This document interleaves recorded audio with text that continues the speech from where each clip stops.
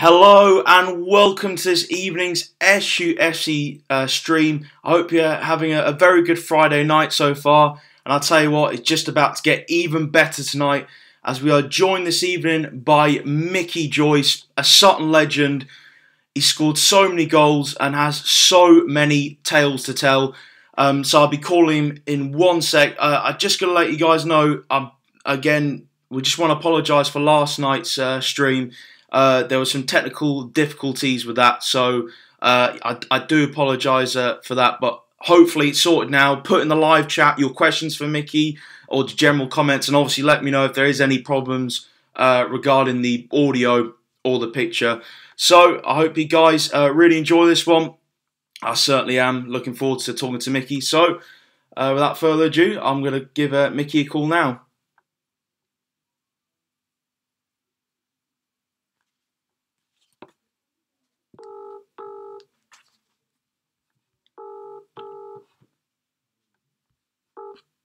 Hello.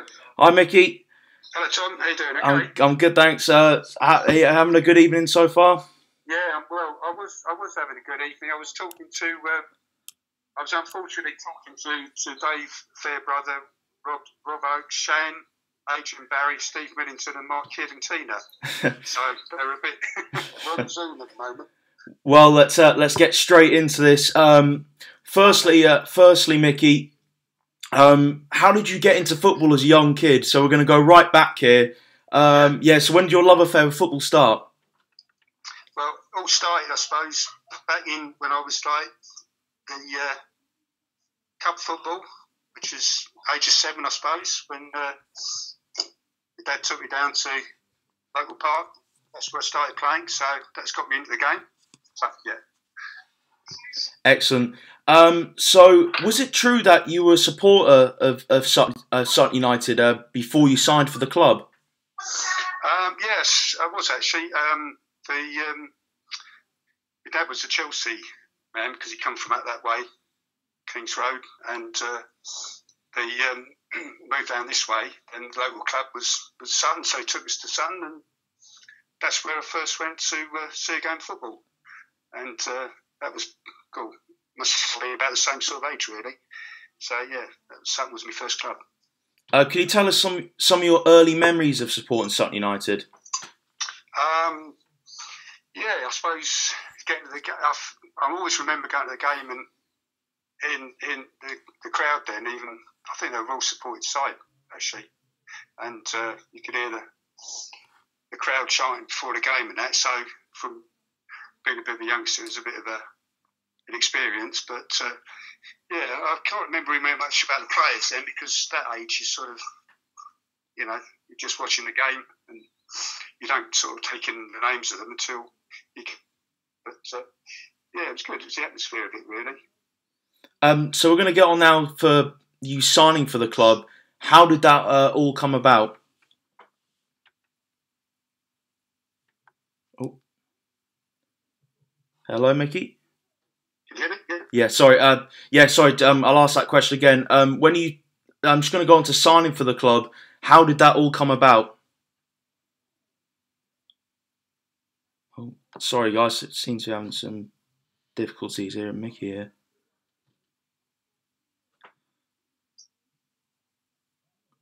Hello, Micky.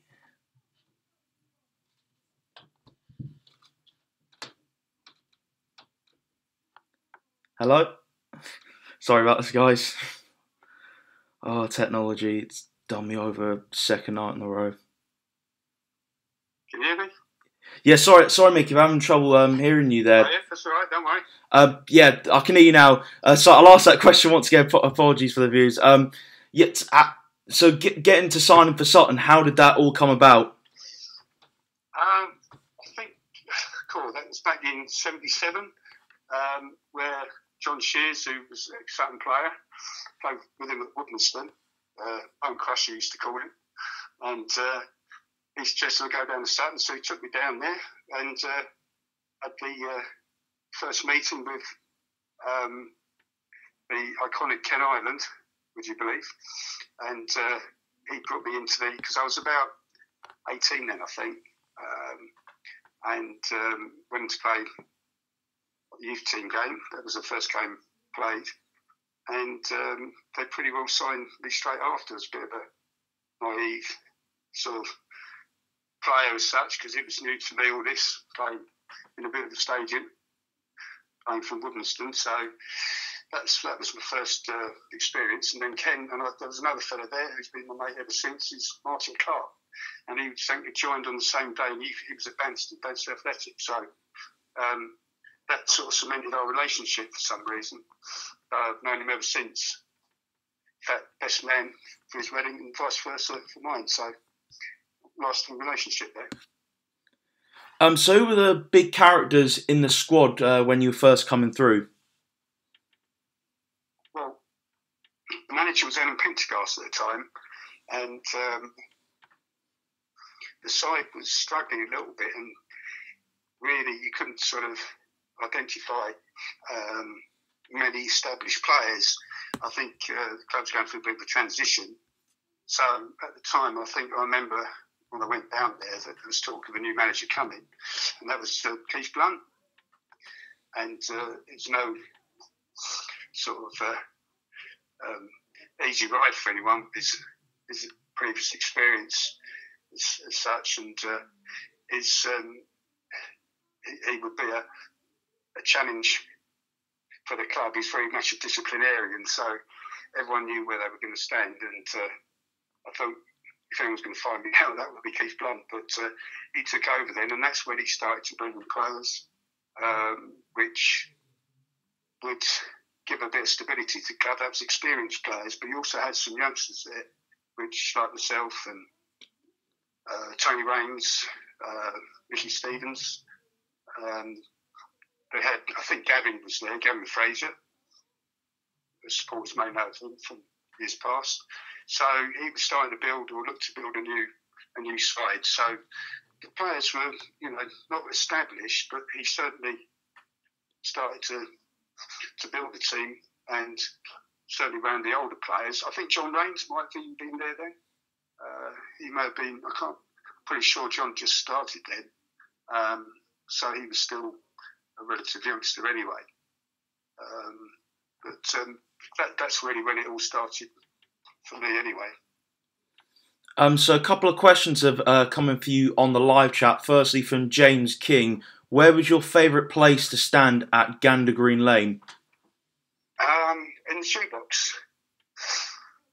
Over the other side, I think, yeah. That's where I started to stand and watch a few games when I went.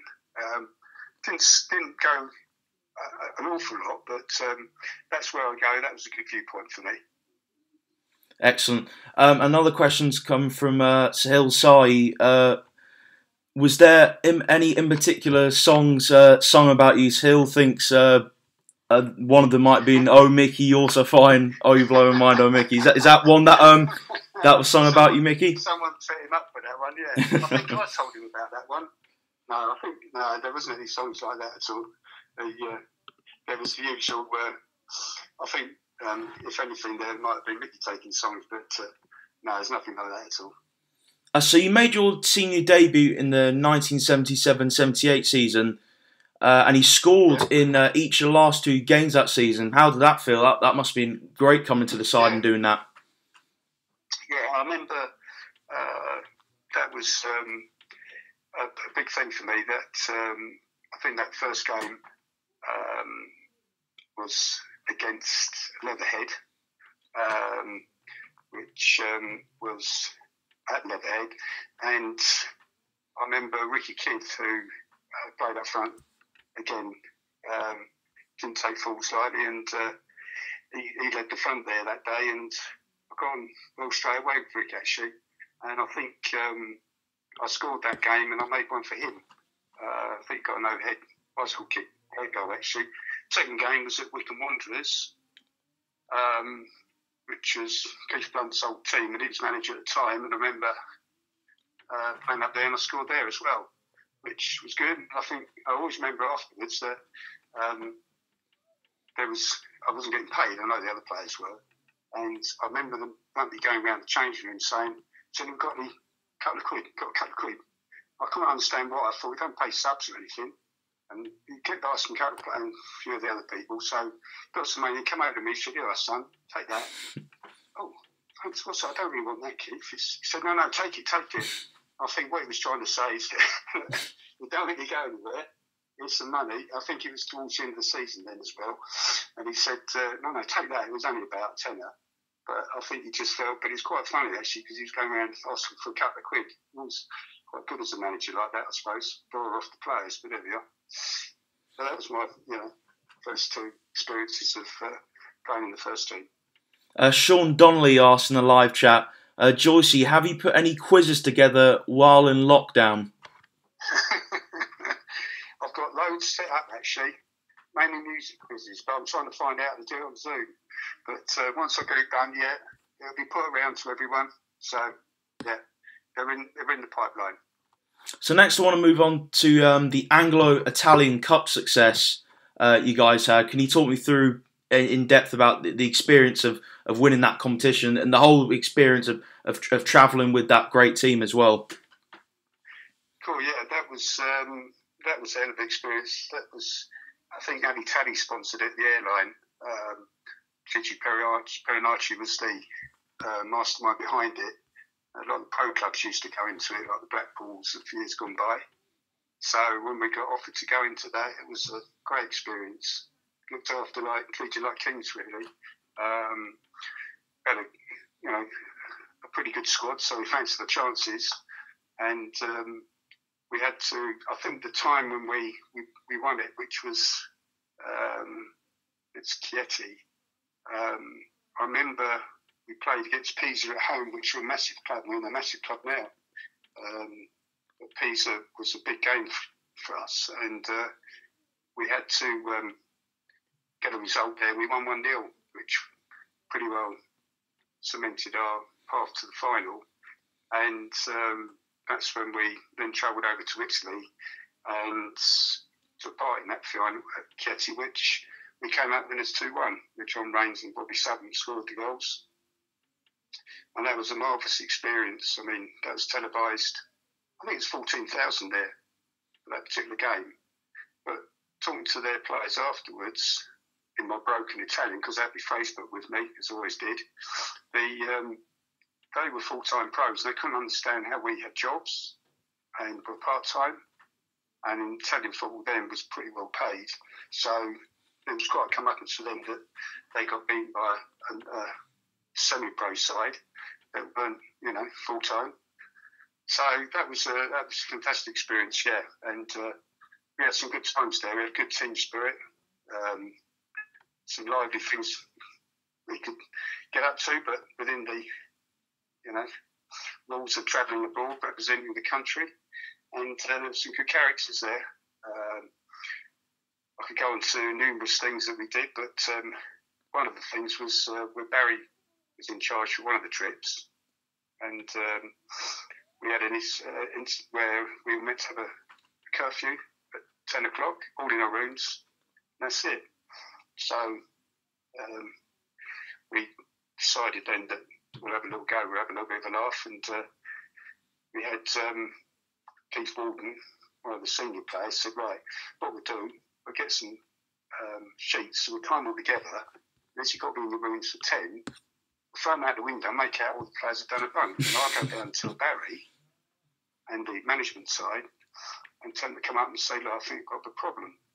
So anyway, we got into the room and got the old sheets out the window, and Waldo trotted off down to Barry's playing cards, smoking his pipe as he would, and Barry wanted to have a word. He said, there's something's happened upstairs with the players. He said, oh, what's that, Waldo?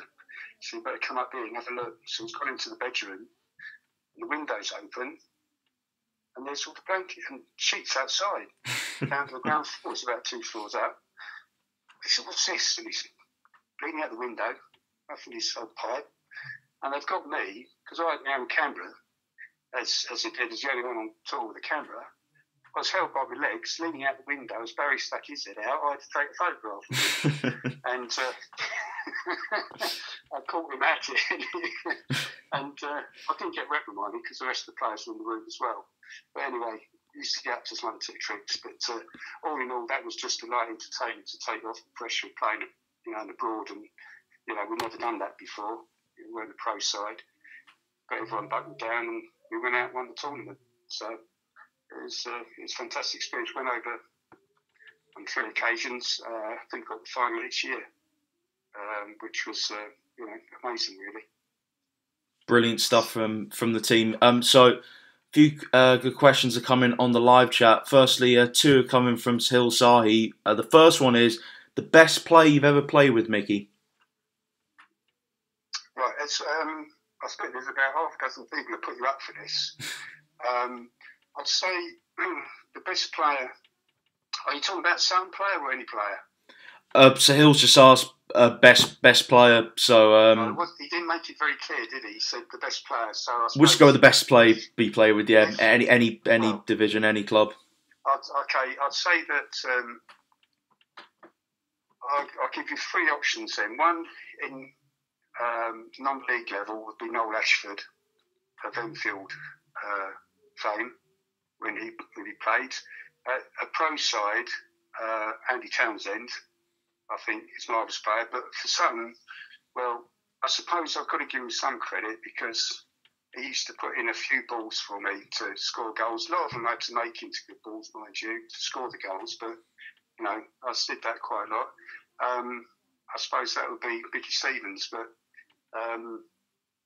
there's another.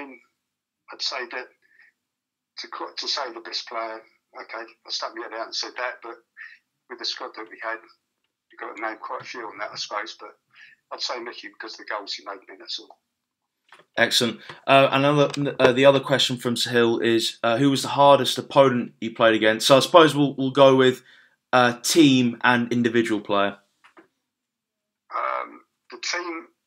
The hardest team I played against was Enfield when they were prime. They had a fellow called Tony Jennings at the back, and he used to talk his whole way through the game, and he would actually tell every player what they were doing, their job. He was a hell of a leader, and he used to tell them all the time, stay on your feet, shut down line. And he'd talk, and he used to wind up the opposition because he used to run the game. Enfield were a solid side then. They were on the top side. I think they ended up playing Spurs in the Cup one season then. But that was a good side. Hardest player, I suppose I must say Paul Edwards of Dulwich. I know Paul quite well, and I didn't know him when I played, apart from the fact that I used to end up in the end of his boot. But he was also strong in the air. He was a big lad. He was quite quick, and he used to give me. His job was to stop me playing. And Alan Smith, who was the manager at the time for Dulwich, told me this. But I found him really hard because he'd mark me tight. He wouldn't let me turn at all. And I used to have a good battle with him. He was a fair player as well.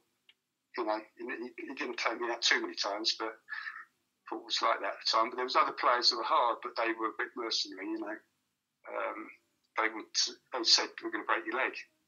And that's what it was. I'll be trying to break your leg.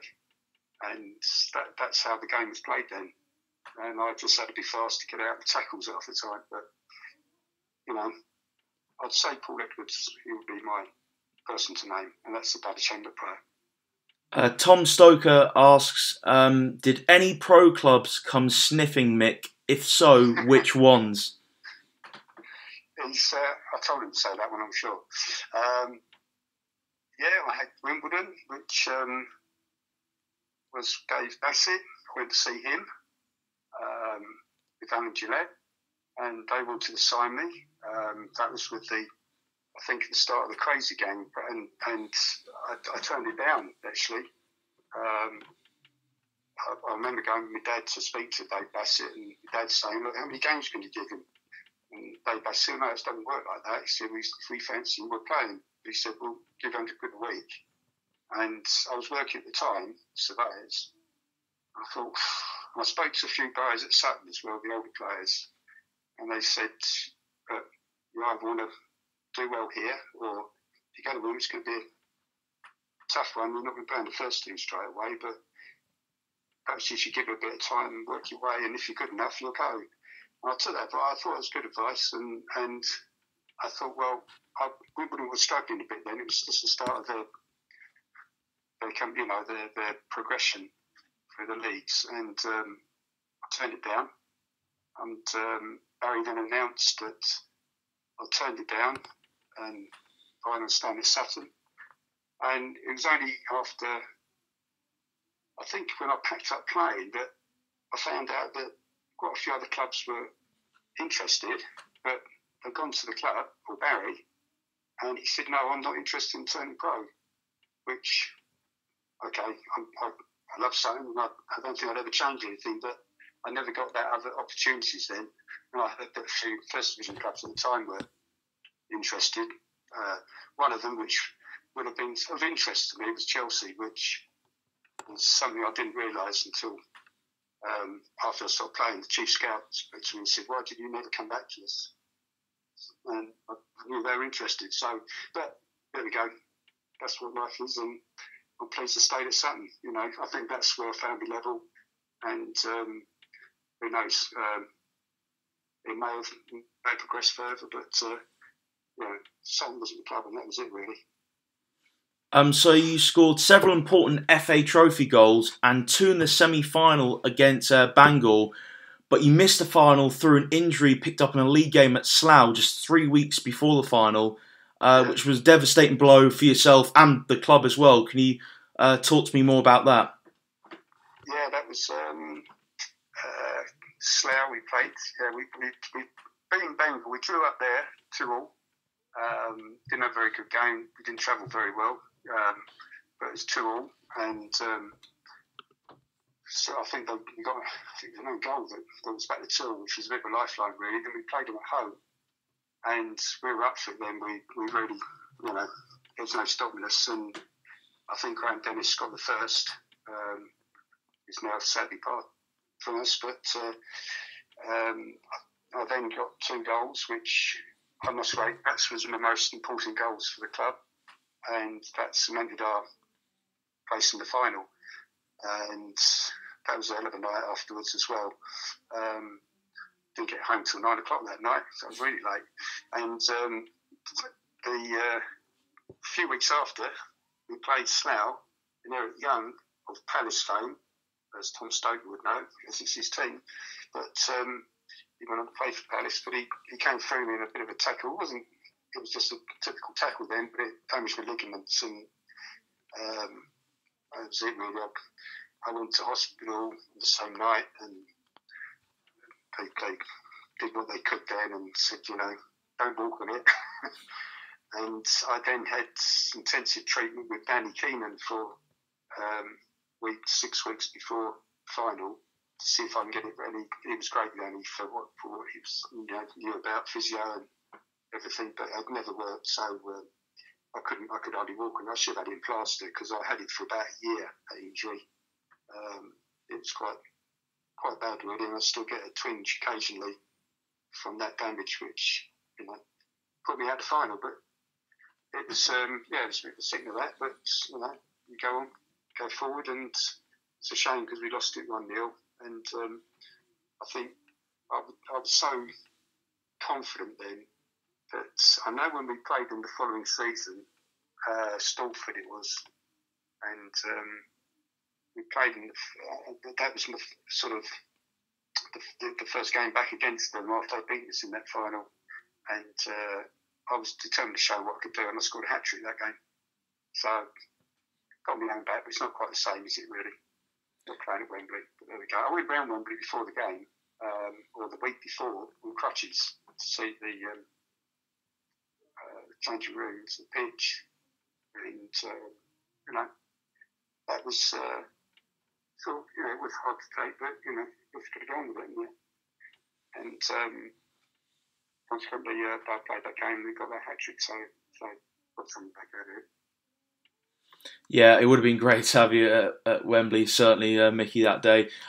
Carl Moynihan asks, he wants to know more about Barry Williams. Is there any more interesting stories that you can tell about Barry?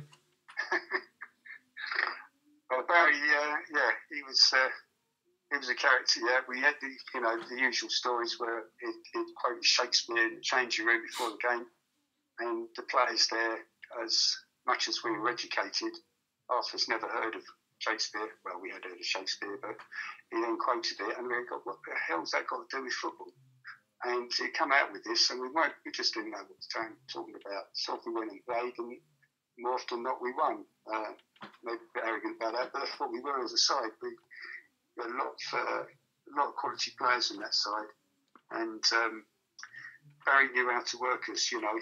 It's at times I was very petulant as a player, and I used to complain to the referee and to the linesman. And Barry had quite a good relationship with the refereeing society and the officials, so he was trying to placate them after I sort of middle them with. I never swore at them at all, but throughout the game, I'd just be on their backs. Ref, give me this, give me that. Ref, take me out again. How many more times? Ref, and the refs used to come out and eventually go for Joyce. For F's sake, can you shut up? Otherwise, I'll send you off. So I keep quiet then. But this was going on throughout, and Barry would work it quite well with the players and that. But yeah, there was a few things we used to, I think he wanted to be a player really because he wanted to be one of us. And, we, I suppose a couple of times we stitched him up with his pipe. I put Sunny Lav in it once, and so when he puffed it, he choked to death, which fortunately Jonesy was the old physio. Didn't know what to do. We patted him on the back and gave him a drink of water. But he didn't know what was in the pipe. I never told him. But we could have made it pretty ill, really. And then we had, he always leaving stuff around. He'd leave his keys around, his watch. He'd go in the changing room before a game, he'll put his tracksuit on and he'd leave his watch somewhere or his keys. And once or twice I might have moved his car. We were in Gibraltar initially, we hadn't got a clue where it was. And another time we had his watch and he thought he'd lost it for good. And this was, I think, something like September. And it then, as the raffle for the Christmas raffle we had at the club, and he drew out the prizes in front of a couple of 100 people. And on his ticket, one of them was his watch, which we actually contrived to actually make sure that he won. So he still don't know this day. But anyway, little things like that. So it was good. We knew where we stood. We had to perform and win games. I knew that if I didn't score, he'd be looking to put someone else in, like George Thornton, who was always pushing him for a place. And all the other players were the same. If they weren't performing, he'd look to get another player in. So as much as we had a good, joke and a laugh, we had to make sure we reached the standards. And Barry was good. He was one of the lads, but at the same time, he was your boss. So Tim Richards asks, did you ever play with someone who was good enough to play at a higher level but didn't take the step for one reason or another? That's a good question, I suppose. I look at that side we had in the 80s, and it was a marvellous side. And you look at Tony Raines, and you look at Micky Stevens, you look at Ray Sunnox. There was players there that could have gone. There was definitely players that could have gone better. They would have gone. They would have been tapped up. And the system then was that players would have been approached via your sister, your mum, and your dad. They wouldn't go through the club, and they would say that if you're interested, just give us a nod. We'll approach the club, and they would have had people approaching them. And I think it's true to the club that they stayed. Okay, they had jobs, but at the same time, it's not the same as there is nowadays with agents that be looking for you to move you on.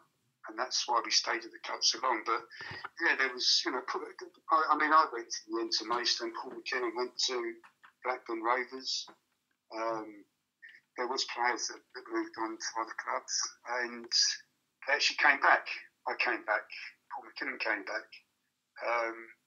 So yeah, there was always that opportunity if you wanted it. And as I say, those players that named there initially were good enough to go elsewhere. I think Bobby Green he had also a chance at the time for Palace, and for some reason or another he stayed. I mean, we had some great players we think that would have gone to pro clubs, and they stayed at Sutton. Must have been the money we got. Yeah, certainly. So Sean Donnelly says, while we've been in lockdown, we've missed you talking through all of your goals. Can you describe number 50 for us? See, number 50, thanks Sean, I thought you'd throw that one in. I can't describe number 50. I would do seconds equal at night, but no, I can't remember 50. It would have come off me part of my body, which most probably wasn't my foot and wasn't my head. So that's how I can only describe it. It went in goal. That's the main thing. And it most probably didn't hit the net. It mostly just rolled over the line. But it gave it, so it's still a goal. So Sahil Sahi asks, what do you miss about Saturdays as a player? What do I miss about Saturdays as a player? Well, the whole build-up, really. I suppose, the preparation before a game. We always looked after ourselves. We never, much as you hear the stories, but we never drank before a game because we had to leave the drinks outside the changing room, which is fair enough. The whole thing, match day, get to the game, get yourself sorted out, the anticipation, adrenaline starts, banking with the team, the build-up, and that's what it is, the point to the best of your ability, fit, ready to go, and that's all part of our lives, and that's what it was for many, many years. And just say that to any player. It's the whole build-up to it, and that starts from when you play the game to when you finish it, and then you're ready again, rest day next day, and then you're looking forward to the rest next week. So, yeah, I'd say that was part of the footballer's life is the whole process of the build-up, really. So Mr. Jenny Corkett asks, would you like to be playing today in the National League against all the ex-league teams? I get asked that quite a bit, but I thought I'd say that as much as, yeah, I would love to, but we played against the Lincolns, Darlingtons, Wickhams, we were going into the Football League then, Scarboroughs, sides of that level that were Football League clubs, ex-Football League, they'd come down. So I'd say, okay, there may be a few more now, the mighty do fall, but we still played against those good sides then at the time. So it's still that National League conference level, and certainly the big thing now, the pitches are better, players are fitter, maybe. But I think that goes down to diet and training. And also, I think the referees protect you a lot more, so injuries aren't so common as they used to be. But, yeah, I'd love to play. Always love to play. But certainly from our time, we still had the same quality of sides you played against. And once you reach that level, you've got to still perform. So there's, you can say there are similarities, but at the same time, it has come on like football now. Look at the pitches now. We played on muddy pitches, grounds that were heavy. You never play that now. But now the pitches are lovely. They're flat, and then the quality, the skill there. If you got the ball to your feet, it's not going to take a button. Those days, in the mud, you didn't know where it's going to get to or not. And if you did, it's right at a bump. You've got to control it still. Plus the fact you've got a player coming in from behind you. So I'd say the players would adjust from those days to these days, and the diets and their fitness, then skill factors are about the same. Look at George Best. I was watching that the other night. What a player. God, I mean, he just bounced off players. The ball's like glued to his foot. So, to say him playing this day and age is like a Messi. But would Messi play in the days when he's going to get kicked up in the air, taken at waist height, and play in the mud? I don't think he'd be the same player. He's putting on weight as well, Messi. So Tom Stoker asks, cricket or football? Yeah, cricket in the summer, football in the winter. I'd say that when I first came to Sutton, I was playing cricket during the summer, and I loved the cricket. And the football sort of interfered with that almost because it's sort of July, pre-season. And I always remembered slipping off for a cricket tour, and at the times when you didn't have mobiles, I had to go to the call box and phone up Ken or whoever was taking the training, Barry, and say, Barry, Ken, I've got a cold. I was struggling to stay on phone that day. And they don't know how, but they always come out and say, Joyce, we know you're playing cricket, so why don't you just say, just come to training next time? I said, no, it's not going. All right, okay. So anyway, the cricket was always a favourite summer, and as it happens, then you actually commit to football. So I perhaps killed myself because I play football Saturday, and Sunday I play cricket, and if there's midweek games, football I play obviously and train, and then in between I play cricket on the other days. So I never really left my body really rested properly. I think that's what contributed to one of the problems with injuries. Nowadays it just wouldn't happen with it. They'd have, the medical team would be saying, no, you can't do that. You either do one or the other. But that's my answer. Cricket in the summer, football in the winter. This is an interesting one. Matt Joyce, you might know him, asks, favourite son? Yeah, there's half a dozen around, but he hasn't found out yet. They're both my favourites, so he's put me on the spot there. So it's the one who works the hardest. So Robbie, Matt, you've got to make sure, yeah? Definitely. Sahil Sai asks, which player in the current Sutton squad most resembles you? In the current, well, I suppose for looks, Craig Eastman really, and the way he plays, box to box, full of energy, tough, solid, good pass to the ball, scores a goal. I don't know. That's a very good question. Oh dear. I suppose a front player, Omar, I suppose. But I used to score goals further out than him. And a lot of people listening wouldn't know that because they weren't born then. So, yeah, I'd say possibly Omar as a front player. Mind you, he's a great player. He's great in the air and got great technique. But I'd say that most probably nearest at the moment. Mr. Genkor asks, Micky, have you kept any football shirts that you played in? And what was your first wage as a first team player for Sutton, apart from the whip round as a sub? Yeah, I've got my shirts that finished playing in, but the club don't know that yet because they wouldn't give us any shirts.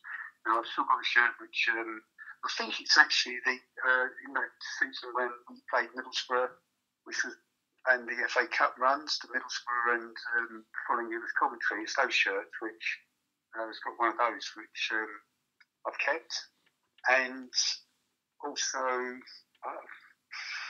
was in the squad side of the semi-pro side, which was many years ago, and they swapped shirts then when we played Italy and Scotland and Holland.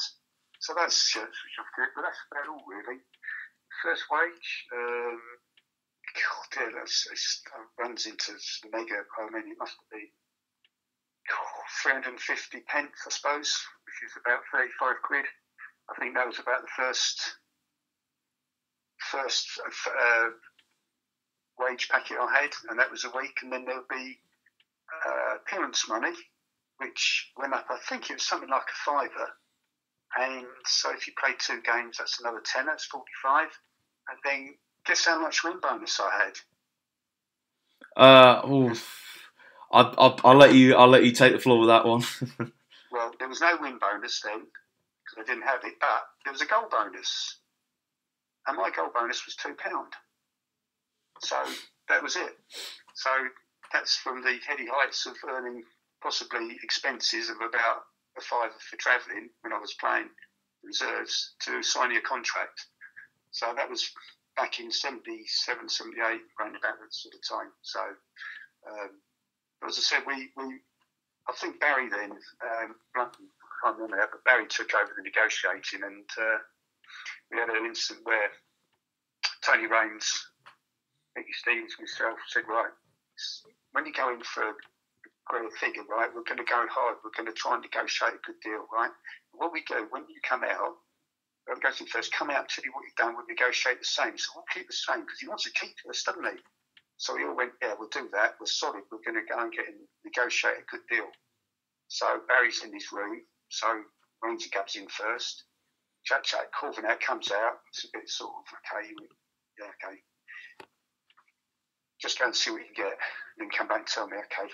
So Abel's gone in, chatted, come back, said, yeah, you go and Joyce, see what you get.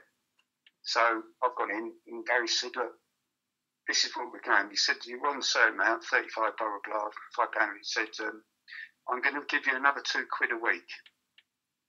I went, what? He said, no, I'm going to give you another £2 a week. He said, he deserved it, you're going to do well this year. Told the others as well.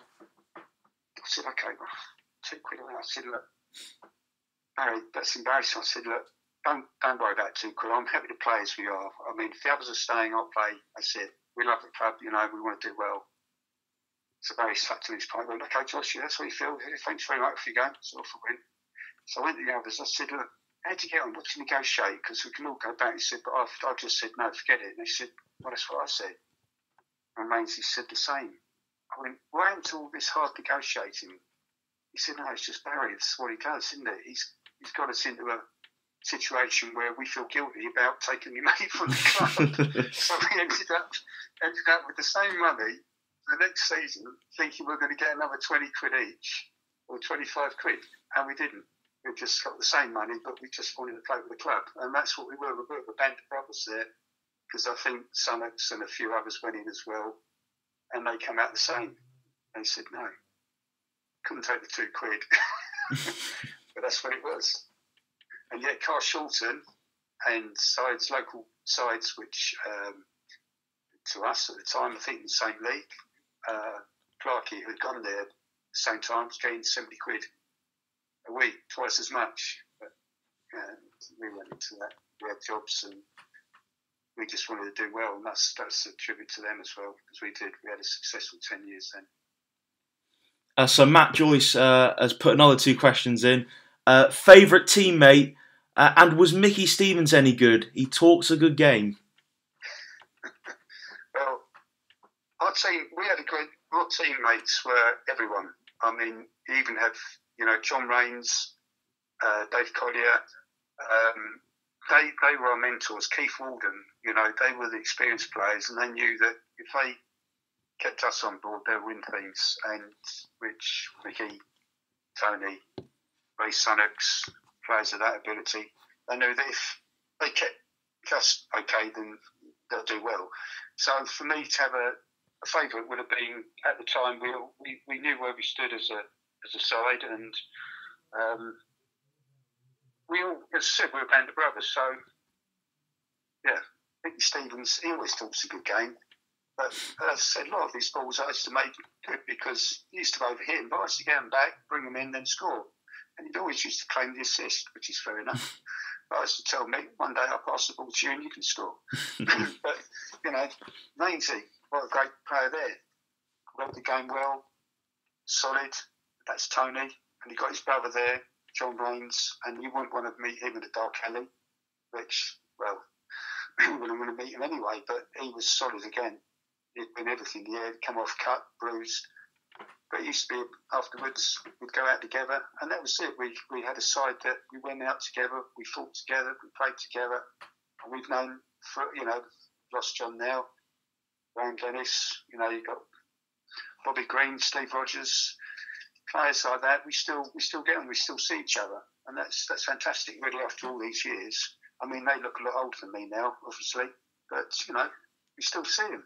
And it's great that they can, still be part of that side, and you will never lose that as such. So to have an individual player, yeah, and when you get older, you still keep that, respect to each other and that friendship, and that's quite good in a way. So Sean Donnelly says, me again, Joycey. all joking apart, since you're retired as a player, what is your favourite game as a fan and an ambassador for the U's? # legend. What is my favourite? What was that? My favourite game? So yeah, what's your favourite game as a fan and an ambassador for the U's? So yeah, since you retired, I'm guessing. I think favourite game. Oh dear. I suppose since I've finished playing, watching. I mean, okay, the Arsenal game was fantastic, wasn't it? I mean, who could deny that? That was a different world then, weren't we? And that sort of made me up when Dave Fairbrother asked me to become a director. I thought, God, there's commitments. I need to, if I do anything, I want to do it well. I don't want to just do it as in name only. And, the club then was starting to do things, and Doz had a good squad. And then we got to that cup run and reached the Arsenal, and bear in mind we played Leeds as well. AFC Wimbledon. God dear, what would I say? The AFC Wimbledon. I think AFC Wimbledon game of that cup run. I was in it with the crowd, and that was brilliant. There was all sorts in there. There was say Tom Stoker, his dad. I mean, he aged during that game, and then he came down to the youth level at the end because it was such a fascinating game, and to win 3-1.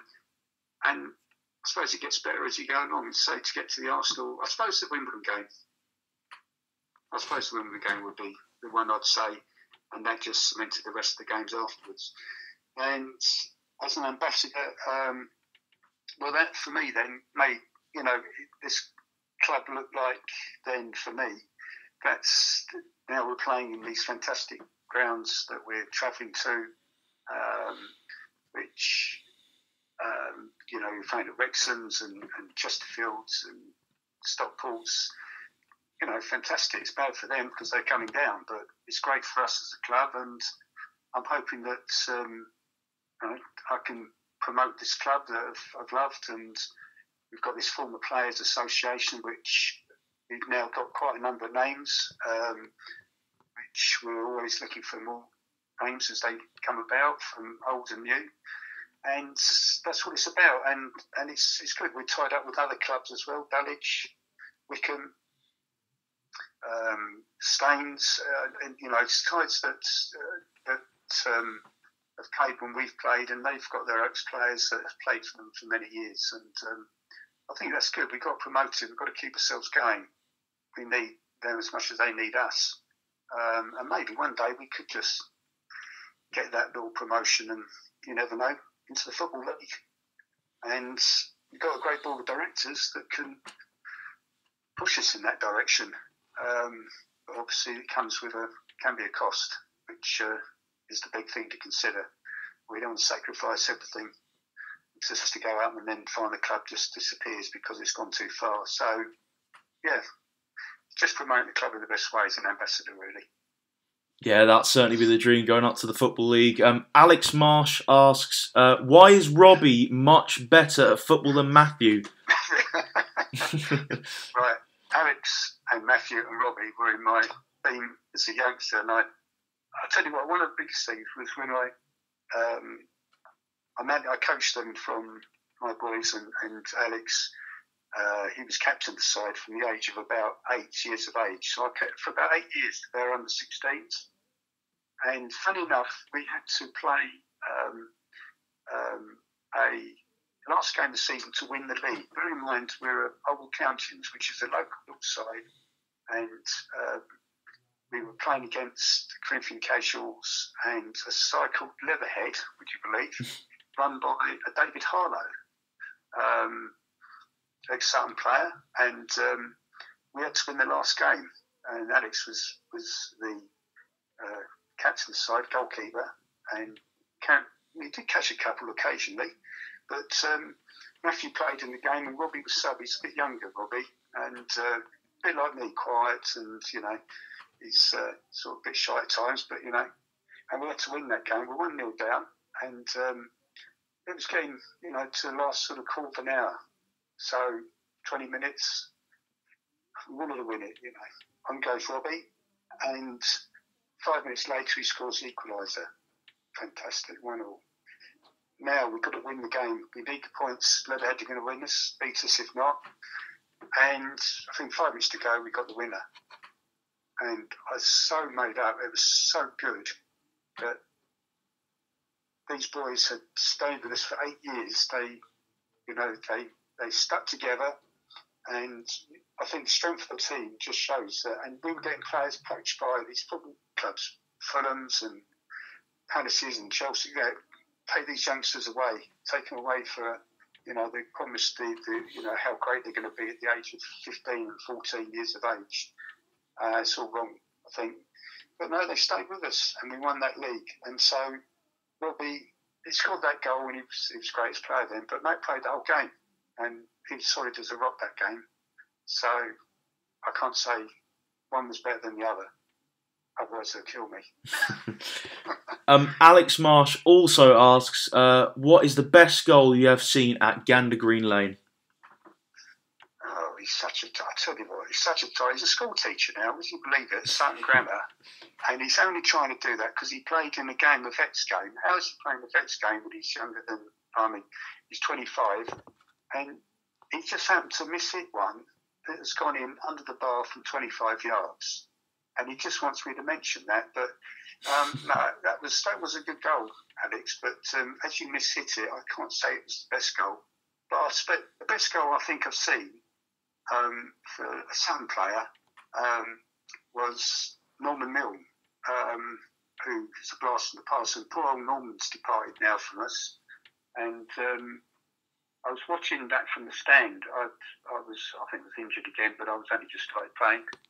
And Norman was a bit of a nigger. He looked like a bandit, big moustache, and he really lined up. I mean, the crowd loved him because Sutton needed a lift, and he was a player that was going to, you know, if anything, lift the side. And we were playing this. I can't remember what it was, a cup game, and Norman used to go on these dribbles and lose the ball. But he got the ball from the halfway line, and he beat 3 or 4 players, and this was fantastic. He carried on. The crowd were getting more and more into it as he beat another player. At the edge of the box, and I thought, oh, Norman, don't lose it now. Don't smash out the bar. Smashed this ball, went past the keeper. What a goal. And it just sort of raised them. Do you know what? The club for that season, it made me as well, and people watching just think, God, that's fantastic. That's what people want to see. That's what you want to entertain and score goals. And he just took it apart. And that was, I think, for me, to see that. I remember that goal. I've always remembered it. I just thought he was a wonder player. And then ended up playing the same side we did, old Norman. He never did it again. But that goal for me was the best. And that must have been, 40-odd years ago, I suppose. But there we go. Right, I have a few questions in from Anonymous from Cheam. So actually, in the comment, in the comment section, actually, guys, guess who Anonymous from Cheam is? I won't give anything away though. So firstly, can you clarify that Micky Stevens did get 8 assists in that game against Leatherhead? Because the match report said so. So he's had to throw that one in on me, really.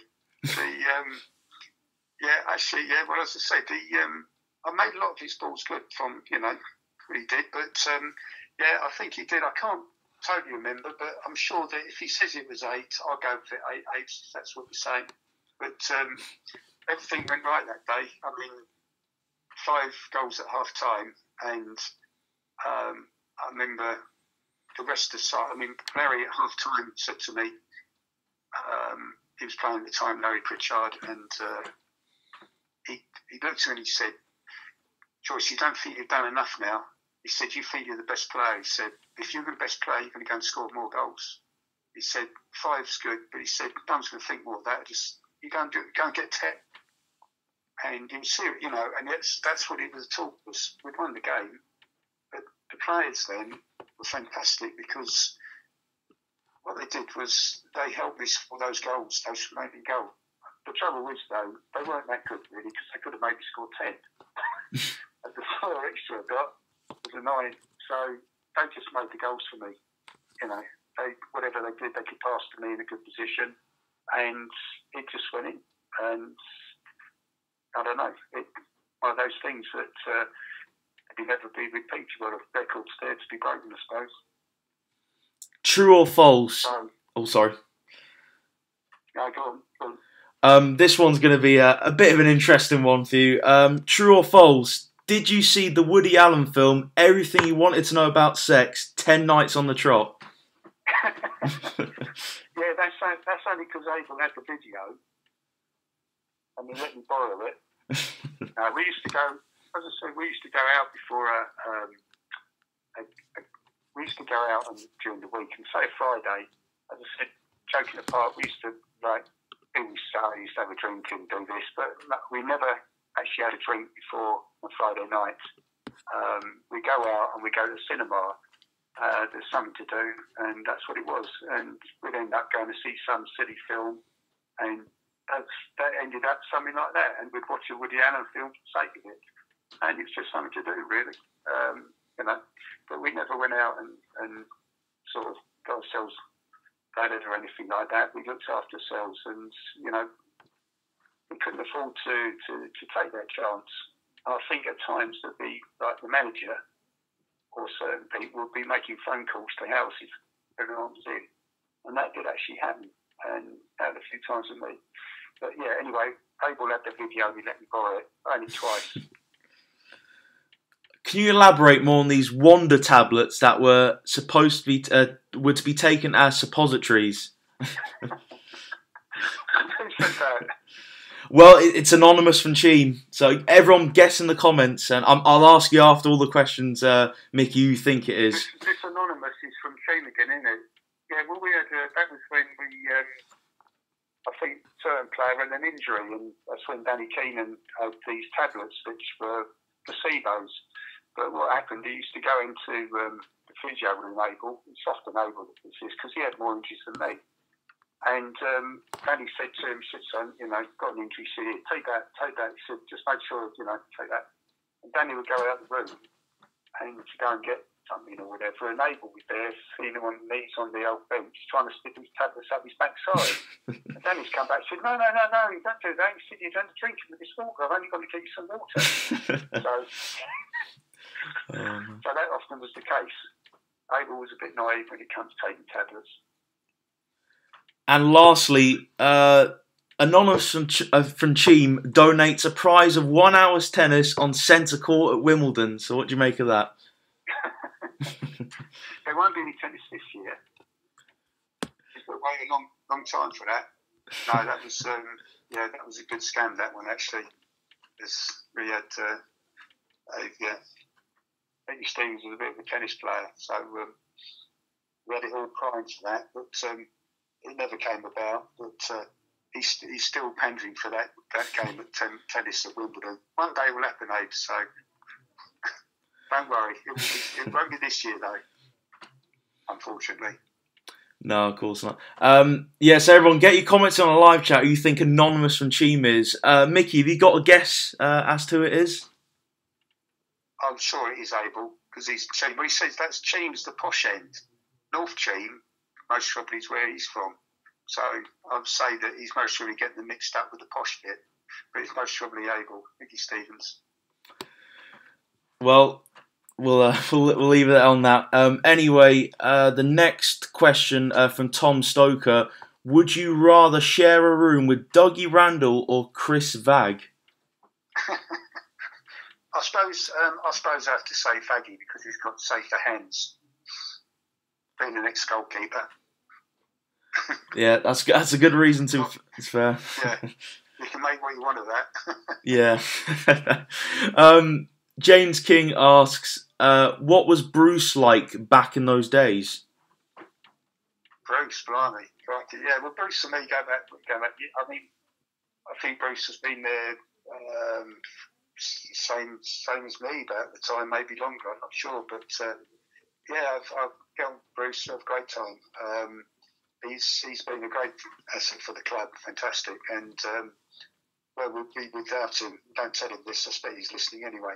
But yeah, we go back a long way, and I used to call Bruce Hair Flick because he used to have a big one of these, Hello, Hello. I don't know if you'd ever watched that, Tom. But he used to have one of these big leather coats, and he used to walk around like Hair Flick. Which now he's got a proper manager's coat, so he looks the part now. But yeah, he was, I suppose, chairman in waiting really when Dave Hearn, who was a fantastic chairman, and Peter Malloy, he was there, and of course Bruce was sort of learning the trade from them really, and they run the club as they have done, as Bruce has carried it on today. It's great to see now that all those years ago, Shan, is back at the club, although she never left, but Dave's daughter and that, and she's actively involved there, and you've got people like Brian Williams as well. But it's good that Bruce is in charge, and he's a good ambassador for the club as such in that respect. Mr. Jenkel, sorry. Go on. Mr. Jenkel asks, did you ever try your hand as a manager, and would you like to be one? I was, when I picked up playing, I finished playing when I was 29, and I went into Dave Collier said, right, you're going to do your badge, full badge, he said, to coaching, because I used to do quite a bit of coaching then. I used to love that.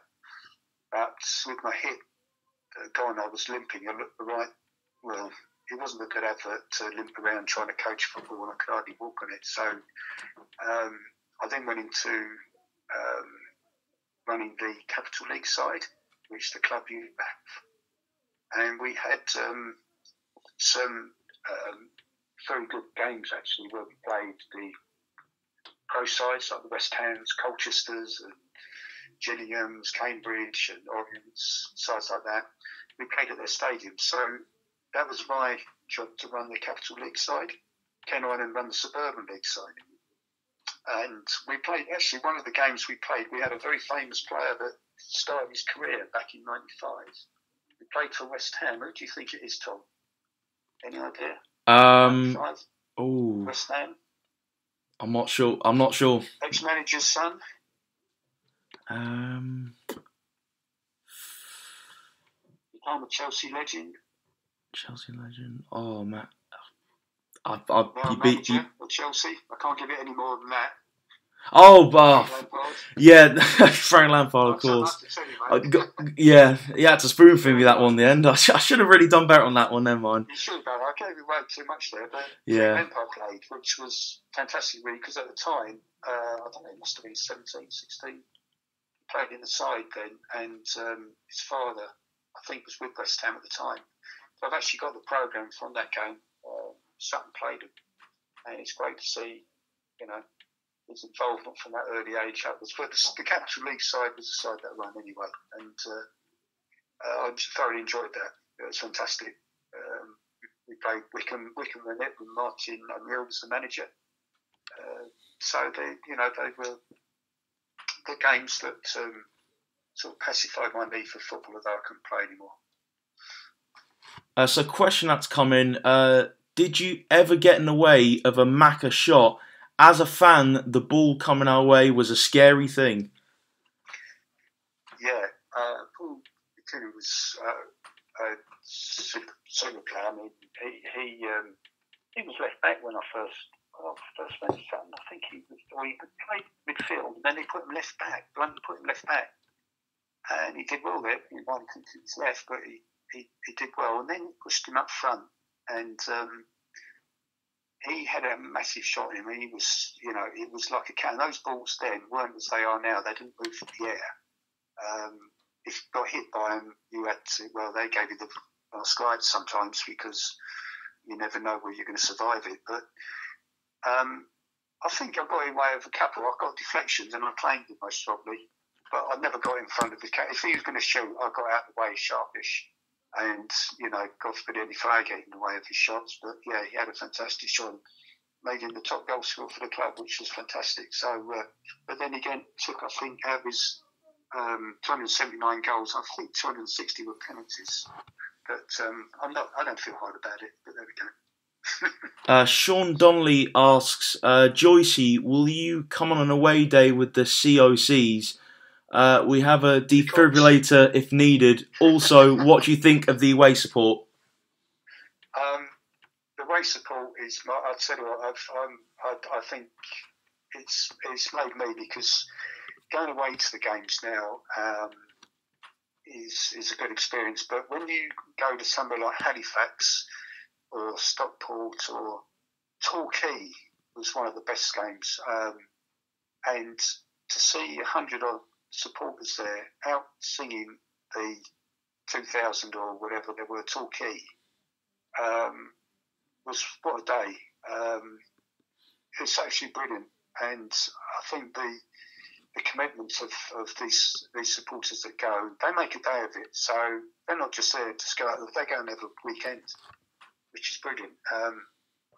But you can't beat it. And do you know what? It's like comforting that if you're with the directors and you can actually hear certain supporters singing, it's not the whole world against you. You think there's a part of, and that's where the players respect it big time.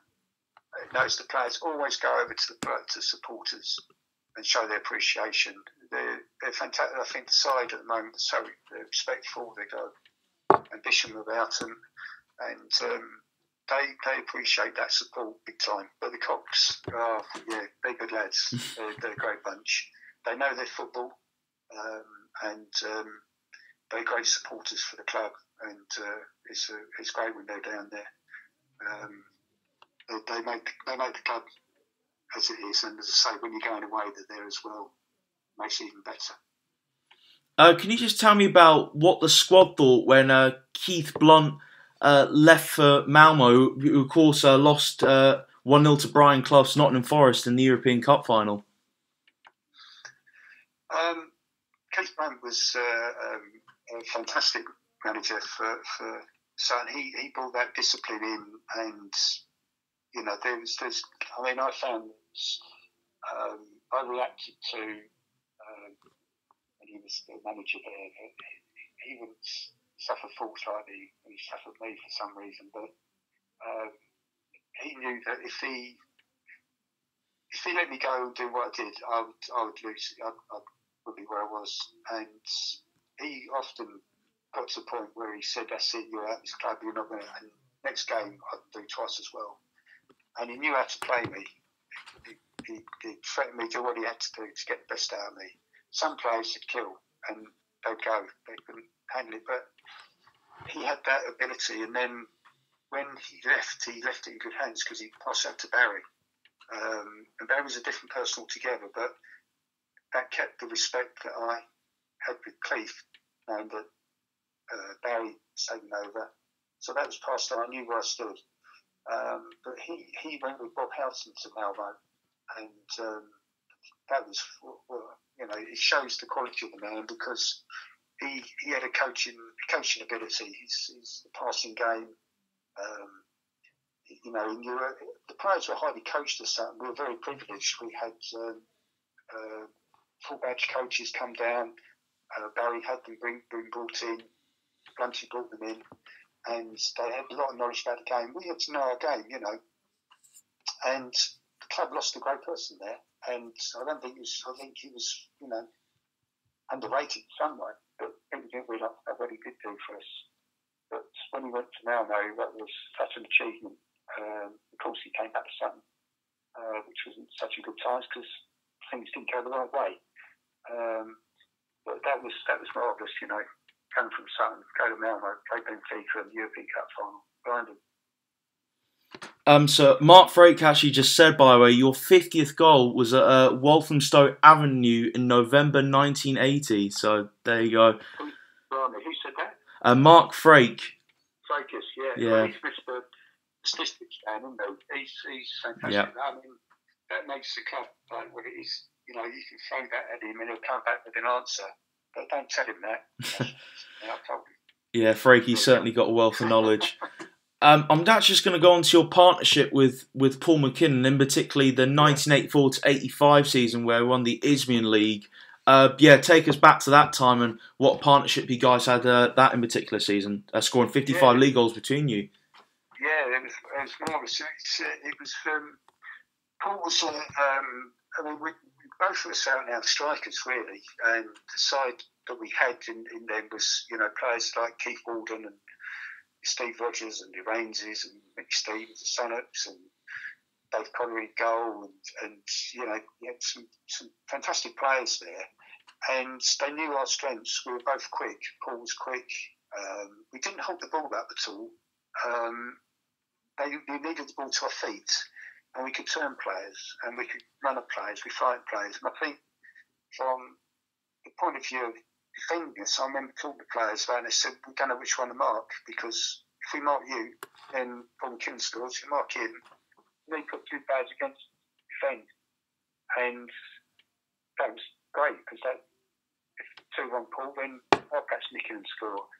So we were just free scoring. We had that ability. We had some great service from the Franks, the Sonics, Micky Stevens, and the strength at the back of the. So we were a formidable side, and the season when to win the league, it became easy almost, which is crazy to say, but it did. We knew we'd score every game, and it's just a matter of how many. Macca scored 50 one year, 50 something, and I scored 50 odd something the other year. They counted his friendlies, but they didn't count mine for some reason. But I must have a word about that. Fracas will be after me on that. But we had a great partnership, so it was, it went up and up from there. It was brilliant, and we've always worked with front players as well. Later on, Lenny Dennis, and from the days of Ricky Kidd when he played. And it just was part of the Sutton way, and that continued really. So you left for Maidstone that summer after that promotion due to the club's decision not to take promotion. So can you give the viewers a bit more insight with your experience at Maidstone? Yeah, well, it was.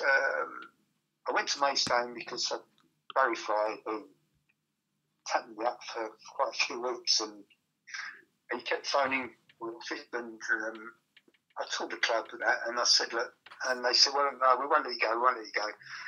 And Barry Fry kept phoning. He said, look, we'll give you 75 quid a week. I said, Barry, look, I was not going to go. He said, phoned up a week, give you 100 quid a week. So I said, look, it's not the money. He said, I'll give you only 25 quid a week. I went, okay, I'll go then. So, no, anyway, I said, no, it's not that. I said, look, I want to go, but I'm just sort of uneasy about it. And it did really, with the fact that phoning me, they wanted me. And I just thought then that I wanted to give it a go to become, tried to cut it down. I think I can understand why they didn't go, but I just thought I had to go and stretch myself. I needed to push myself. And I went to Maidstone, and they were a well-paid club, well sort of funded. They had a professional outlook. You had to wear your jacket and tie, like Sutton, built it on the same premise as Sutton. And it was amazing because when I went there, Barry Fry was mad as hell, but he was a lovely fella, but he just plays. He said, look, I brought you to score goals. He said, I don't need to coach you. And we used to go and coach ourselves almost. And then after about 10 games, we were struggling a bit. And the next week, there'd be not 15 in the changing room, there'd be 17. So there'd be 2 new players he's got. But the following week, there'd be 20 in the changing room. I'm thinking, God, what's going on here? And there'd be somebody else inside, and there'd be 2 or 3 more different players coming in. The following week, there'd be about 25 in the changing room. And he was just going out, and they had unlimited funds getting players. And eventually got to the point where we struggled because there was no real cohesion with the team. It wasn't like a Sutton set up. The players were coming and going. It was playing massive. It got to a point where at the end of the season, we were struggling. We were going to go down. And he got sacked, Barry, unfortunately. John Ryan took over. And I experienced then a different sort of setup facing relegation this season. And we had to win, I think, 3 of the last 4 or 5 games, and they threw money at it. They just said there's going to be £1,000, which was a lot of money then, shared between the 11 players if you win this game, and we're going to bring in a front player to play with you, Joyce, up front, and we're going to pay him whatever they did. And what happened? We won those 3 games. I think I got about 6 goals in those 3 games because they actually had someone who could actually coach the side to what our abilities were. We stayed up, and then Bill Williams came the year after, and so my sort of jumping to Maidstone at the time was good. I enjoyed it, but it was that end of the season got a bit nitty gritty, and it wasn't from the fact that we weren't good. It just we weren't coached. And Barry was just mad. He had 2 heart attacks during the season. One on the train coming home from a game. He had to stop his train off. He went to hospital another time. And he was a lovely fella. I like Barry, but he was just a bit of a maverick, and he did it like at Barnet and other clubs he was with. He just threw money at it. Mortgaged his house to pay players. He was mad. And, that's how it was. And then the following season, Bill Williams came, scored a hat-trick against Altrincham. And then the week after, I think when told me basically I went to Sutton then, came back to Sutton. He tried to get me off to other clubs, and he committed on getting another front player in, and I went back to Sutton. So that was my brief experience, 18 months at Maidstone. Julian Rosario has asked 2 questions. Micky, have you ever not walked out? Went out? Oh, I'll say it again. Sorry, I've got my words mixed up there. Micky, have you ever not walked when out at cricket? And also, do you think John Raines could have made it as a striker? I couldn't possibly answer that question about cricket. And John Raines, he wouldn't make it as a striker because I say that in the way that he played the striker as a fantastic striker in a way because he scored goals. I think I got a hat-trick one week and then I couldn't play. Then he played up front and scored a hat-trick as well. But he was solid at the back, and he like anybody going up front, you can do well for a few games, and he did that for a few games. And then afterwards, you get sussed out, defenders know what your strengths and weaknesses are. And Rainsy just was intimidating. He was good in the air, strong in the air. And for what he did, he was brilliant. That's what he was for the club. But at the end of the day, his great strength was at the back and leader of the side. And as I said, I remember him coming off games. He played against Dave. I think it was David Wade. There was another fella at Barking, Peter Burton. Tall, ugly fella, 6'4", and they battered each other. Rainsy came off with stitches, Burton came off with stitches, and that just showed you what the game was like. And it was blood splattered, but they went for it healthily. But he was a fantastic back player. But as a front player, he didn't do bad. He scored 2 goals, and I got those 9, which he should have passed to me really, but I forgive him. Mr. Jenkel asks, were you in the crowd when Sutton played Leeds in 1970 when we lost 6-0? And if so, where did you stand or sit? I wasn't in the crowd then.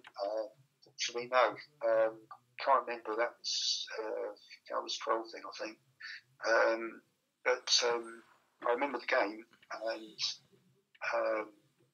but no, I wasn't at that game, unfortunately. But certainly drew my attention to Sutton. That was the old.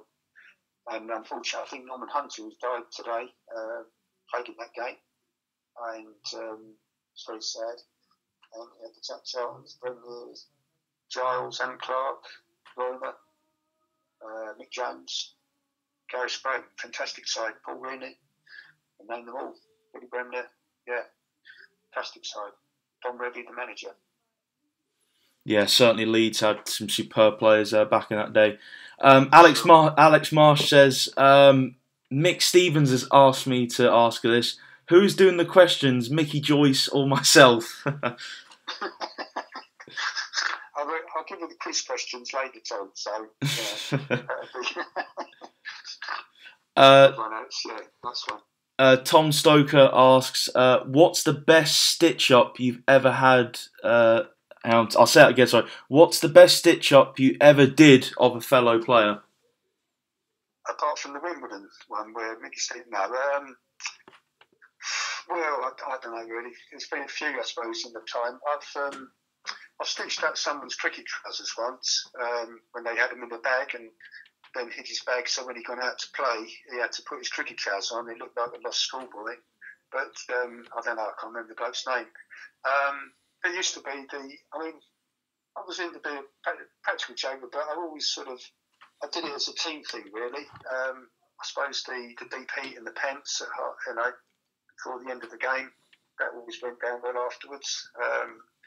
Mind you, of course, a bit of embarrassment sometimes when people had to go back with rashes. Yeah, there was a few things like that went on over the past, it was always done in as a sort of banter, really. And there's so many things in the past that we've done that you could say that you had to understand who the people were you're doing them to, because they had a good sense of humour as well. So, but there was a couple of things there, so for starters anyway. Stuart Sharkey says, thank you, Micky, for your story, the history of the club. It was great to hear about the history of Sutton United. It's a great message there from Stuart. The interesting one from Frakey. Joyce and Rainsy both scored 2 successive hat-tricks in a 4-match run during the 82-83 season. He did initially say 83-84, but Frakey's readjusted that and said, yeah, it's actually 82-83 season. That's right. Yeah, I remember that. Yeah, I think I scored the 2 on the trot. Then Rainsy, I had I can't remember now. I was injured. I think I had possibly the worst head cold you'd ever known. But I used to carry on to the best of ability. But anyway, I couldn't play the next game, and then Rainsy had to get up front, and he ended up scoring. Yeah, I think he did. I can't remember the team we played. Hendon might have been one of them. Breakers would know. But yeah, that just showed the ability in the side, And perhaps for a manager, it would have been a blessing, really, because with the side that Barry had those days, that he could put a player in that position and end up scoring a hat. How does that work? It's fantastic as a side. And as I said, that showed us that 10 years that we were at the top. Those players could have gone elsewhere. And JR, I think he most surely could have gone elsewhere. But I want to play at Sutton, and that's what it was. Mr. Jenkel says, brilliant interview, guys. Could listen to you all night. Mind you, you've been going for an hour and a half, so we might be. Seriously, great listen. Thanks for that comment, Mr. Jenkel. Yeah, certainly been going for a while. Surprising people are still awake. Yeah, exactly. So your final tally for Sutton was 405 games, 209 goals, which shows your ability as an actual goal scorer, throughout your career. That isn't a bad tally, is it? No, I'm very proud of it, actually, and it's good. I enjoyed what I did, and that's from my ability. I knew when I played that if I wanted to score, I'd be out, and I was knowing certain terms about that. That it's now the game's changed so much, hasn't it? That you can be a front player and not score for about 10 games or 9 months, even. You still hold yourself in your side, but in those days, you lived by what you did. And I was a goal scorer, and if I didn't score, then I wouldn't expect him to play. I suppose goalkeepers are the same. It's thin margins, really. But no, I enjoyed it, and I never took penalties, mind you. But I think there's certain players for those positions, and Paul McKinnon was a great penalty taker. And players have that coolness in front from standing position. But mine, I just had an instinct in the area, really, and I just learnt that from knowing where the goal was and my accuracy, which was most of the time you need that. But sniffing out a goal, Alan Clark, I'd say, the Leeds player, used to call him Sniffer. I don't know whether he had a lot of colds or not, but he used to score goals from tap-ins, and he always used to be in the right place at the right time.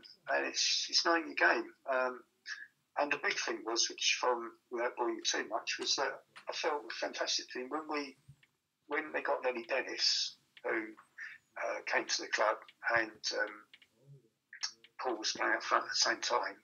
They pushed me to left midfield, and that's when we had the cup runs, which I thought fantastic, really, because I can actually play in another position. Well, I was a midfield player when I was very young anyway, but to put me in that position, I got away with it, and it was quite good in a way that I was respected enough to play in that position. We played Middlesbrough, whole thing, but then I had the problem with the hip, which, then pushed me off the game after that, and the following year they played the Coventry side, and it tells you what happened there.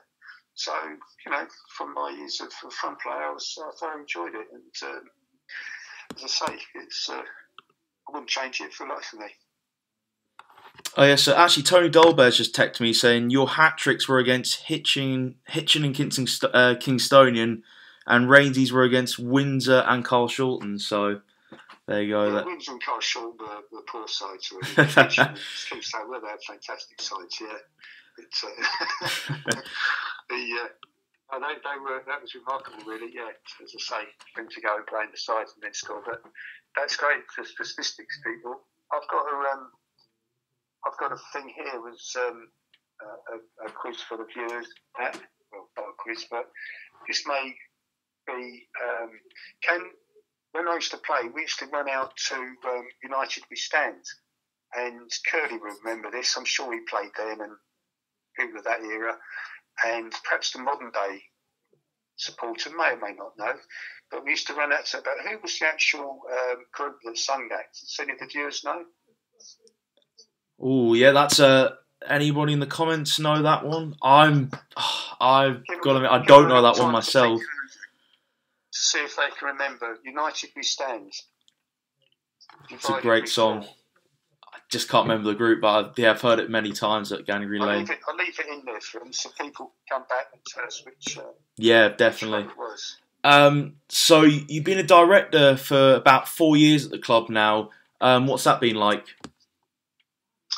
Oh, it's good. I've thoroughly enjoyed it, and I think it's a different aspect of football that's seeing football from the director's side, not being on the playing side. Although I like to feel that I can keep with them and understand from their side of things. So my inputs. I'm going to do a lot of this pavilion thing for the Football Foundation, which is Dave Fairbrother has asked me to take on board, which has taken a lot of the time up, but it's another aspect of the club which, being a player, you don't see these things, you just go out and play, don't you? And when suddenly you're now having to do something for the club and work for the club, and so I'm committed to getting that done. We've just got about the local authority, the council, to finalise the lease, and that would be a fantastic thing. Arsenal will come down for that when the day does happen. They've committed themselves to performing, but we've obviously got to get it done, we're nearly there. I'm saying that for a little while now, but it's been a lot of hard work, and there's obviously responsibilities with the club and how it's run in this level of football. And it's certainly an eye-opener for me. But it's got some good people on that directorship, and they're committed, they're dedicated to the club, and we'll get there in the end where we're trying to get to. At the moment, we've got big challenges with this very sad situation we're in at the moment. But it's certainly a different aspect of the football club, which is such an important aspect, and it's been so with Bruce in charge there and Dave Fairbrother, we're going in the right direction, but we've got a few challenges ahead of us, and we'll meet them head on and deal with them as we have to. Right, we've had a few answers come in. Tony Dolbear texted me saying Brotherhood of Man. James King said Brotherhood of Man, and also Mr. Jenkel said, "Yep, Brotherhood of Man." So, Okay, few people have. I thought the boys from the past, yeah, but I've got a few other questions I could throw at them, but I'll get that on the quiz one night. Yeah, definitely. Well, Micky, that's it. I've thoroughly enjoyed talking to you. So, plenty of fabulous tales you told me about the club, and it's been a pleasure speaking to you tonight, Micky, and you've certainly entertained the viewers, and especially ones in the live chat as well. So thank you very much for your time. Don't worry, I'll find out their names on those few questions they've got, so I'll be having their cards marked, so don't worry. Definitely. That's good. No, well, Tom, thanks, mate. Yeah, thanks for speaking, Micky. Together. That's fantastic. Keep it going, mate. Will do, yeah. Thank you very much. All right, cool. All the best. Right. Okay, cheers, mate. Have a good evening, Micky. Bye. Bye. And you. Cheers, Tom. Well, that's it, guys. I really hope you all enjoyed that. I certainly have. Marvin and Ricky were great to talk to a week back, but I've got to admit, I think talking to Micky Joyce might just take the biscuit there. So yeah, that's it for this evening. Thank you very much for tuning in and getting your comments in the live chat. We fully appreciate that. Let us know as well in the live chat now, or on our Twitter at SUFCtv in all caps, or on the Amber Planet forum on that as well, about what legends you would like on next, or what guests would you like on next. And actually, lastly as well, as Joyce mentioned in the interview, again, everyone at SUFCtv, our best wishes and our condolences go to the family and friends of Norman Hunter and everyone at Leeds United as well. What a centre back. For me, actually, I watched some clips today back of him. I'd say he's a centre back ahead of his time. Unbelievable player with the ball, and great setting players down the wing. And although actually that Leeds side got a lot of criticism from the media, I have a soft spot for the side Dom Revie created, and Norman Hunter was certainly one of the greats. Part of the 1966 World Cup squad, of course, as well. So, yeah, again, our thoughts and condolences go out to everyone affected by Norman's passing.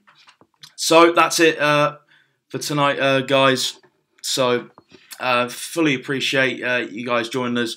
And we've got a show on Sunday for you guys, which I think you'll certainly enjoy. So, we'll see you guys then.